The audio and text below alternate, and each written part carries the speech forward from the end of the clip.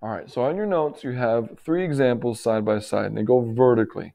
And so that's what we're going to do here. We're going to do them vertically where we go from top to bottom. And so I might skip around a little bit, but it's really not as hard as you think. So I really want to encourage you to stick with me. First thing is, before we do the vertex and get into that nitty gritty, let's just talk about the y-intercept, because the y-intercept is actually super easy. All you have to do is realize that, hey, if you're finding the y-intercept, x is 0. So think about that for a second. If you were to plug in 0 right here and right here, they disappear, right? So what are you left with? You're left with -8. Done. There you go. Your y-intercept is 0, -8. Okay? So that's kind of why the y-intercept is so easy. We tend to actually help people see that your y-intercept is actually, from standard form, is always going to be that c value. Whatever your c value is, that's your y-intercept. So if you want to write that down, you can. Your y-intercept is always 0, c, whatever the c value is. Now, let's get into the more important component, the axis of symmetry and the vertex. Remember, we start by finding the axis of symmetry. So let's write that down. X equals opposite of b. Well, what is my b value? My b value is -2. So if that's -2, the opposite of that is +2.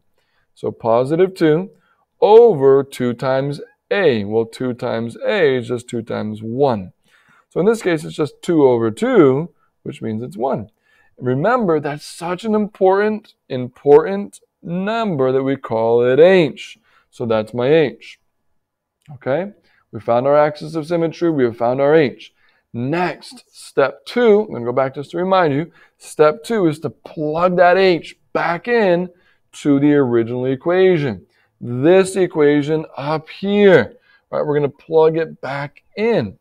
So in a sense, all that we have is we're just going to have something squared minus 2 times something minus 8. And that something is the h we just found, this +1. So I'm just plugging 1 back into the equation. And as long as you can do order of operations, middle school stuff, you should be fine. 1 squared is still 1. -2 times 1 is -2. So I have 1 minus 2 minus 8, right?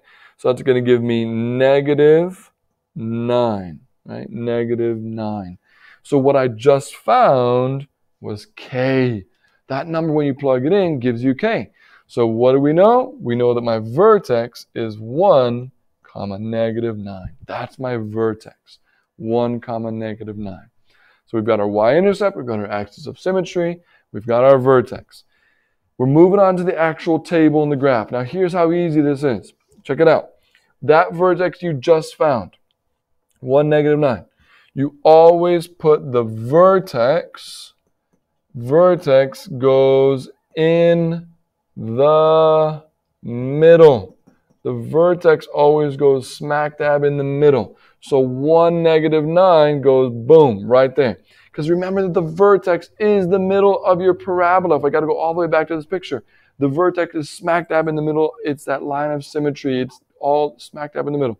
So we put it in the middle of our table, 1, -9. Now, here's the part that's going to kind of weird you out. To figure out what this parabola looks like, all we really have to do is take 1 step backward and 1 step forward. What in the world do you mean? Well, think about this for a second. Pretend you're standing on a number line, right? You're standing on a number line, and you're standing at the number 1, right? Because that's where you are. You're right here. You're standing at the number 1. Well, 1 step backward, and where would you land? You would land at 0, right? And 1 step forward, where would you land? You would land at 2, right? Because you're sitting at 1, don't forget. So that means that 1 step backward would be 0, and 1 step forward would be 2.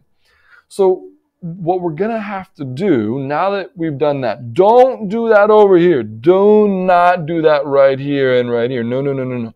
Right? Don't do that on the right-hand side, on the y column. It's just the x column.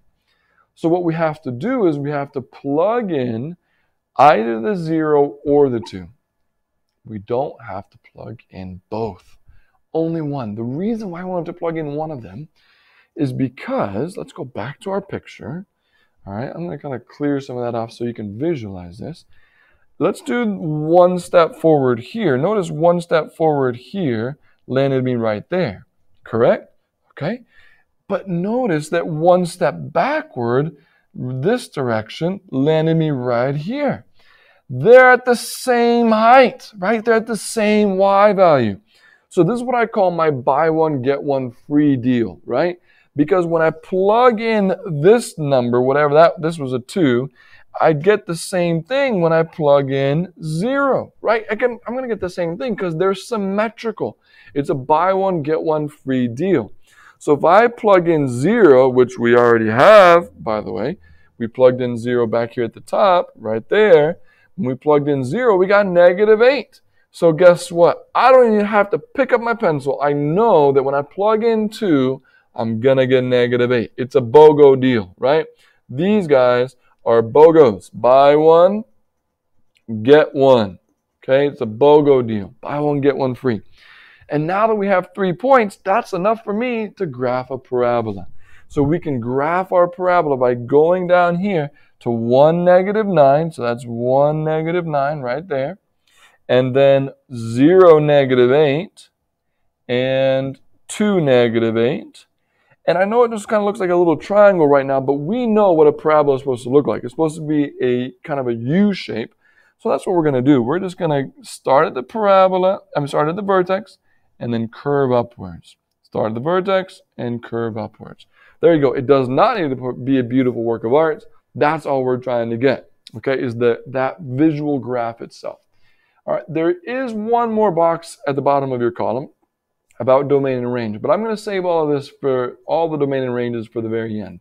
All right, so we're going to go in the next video to our next practice.